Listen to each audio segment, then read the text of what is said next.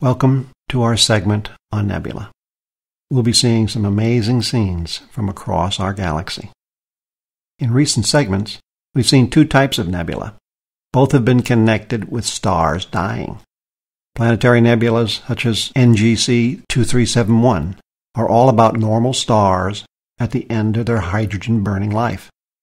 And supernova remnants, such as SNR 0509, are the remains of giant star explosions at the end of their fusion factory life.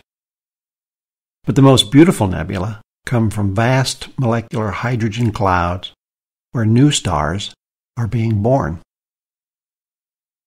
To understand these areas a bit better, we need to know a little more about nebula. There are three basic kinds: reflection nebula, emission nebula, and dark nebula. Reflection nebula are clouds of interstellar dust grains that are reflecting light from a nearby star.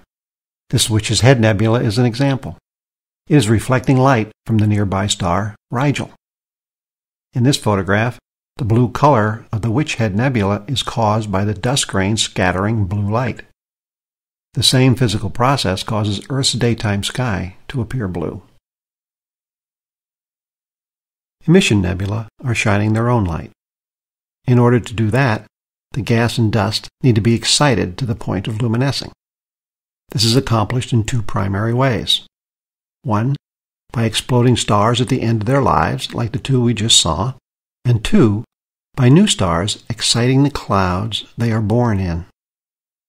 The Rosette Nebula is a good example of this. This nebula is a vast cloud of dust and gas extending over an area almost 100 light-years wide. It would cover our entire solar neighborhood. As parts of a great molecular cloud condense, new stars are created. These hot new stars shine brightly in the ultraviolet. This is exactly the right wavelength for radiation to ionize hydrogen molecules and atoms by stripping away their electrons. This sets off a series of quantum effects that create photons in very large numbers, creating the light that we see with our telescopes.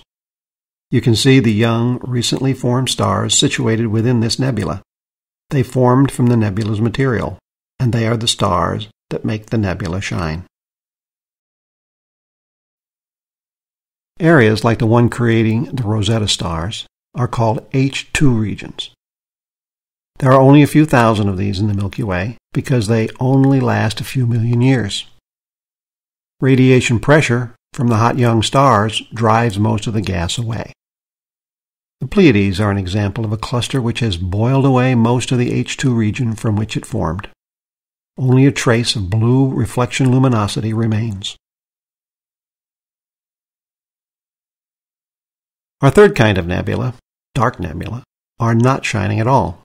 They are clouds of dust and gas that are positioned in front of bright nebula obstructing its view. The Horsehead Nebula is an excellent example of this. Rising from a sea of dust and gas like a giant horsehead, the nebula is one of the most photographed objects in the sky. It is a cold, dark cloud of gas and dust, silhouetted against a bright emission nebula. Here's what it looks like in infrared, where we can see lower wavelength light, the kind of light that can pass through the nebula's dust.